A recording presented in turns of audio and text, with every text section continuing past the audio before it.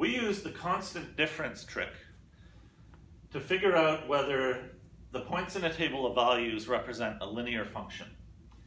We subtract, find the difference, between adjacent pairs of y-coordinates to see if we get the same answer, the constant answer. Here, 19 minus 12 is 7, 26 minus 19 is 7, 33 minus 26 is 7.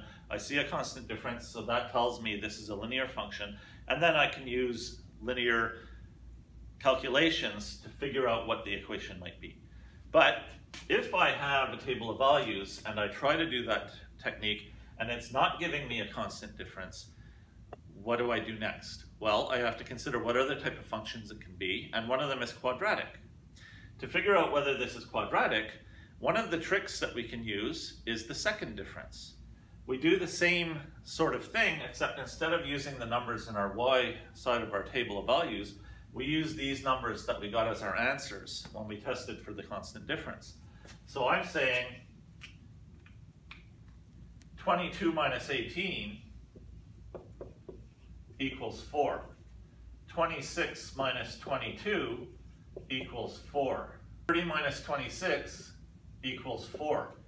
Now I keep on getting the same answer, but it's not from the first set of differences, it's from the second set of differences. Second difference is a trick that tells me this is quadratic, and therefore I should use quadratic calculations to try to figure out what the equation is. I'm not going to show that here. But there's another trick that I can do. We're not only looking at second difference, we're also looking at this, x squared divided by y. If I take the x coordinates and square them and then divide by the y coordinates, will I get a constant answer? So here in the first point in the table, x is 4. 4 squared over y means 4 squared over 32, which is 16 over 32, which is 1/2 or 0.5. And then I keep on trying to do this. 5 squared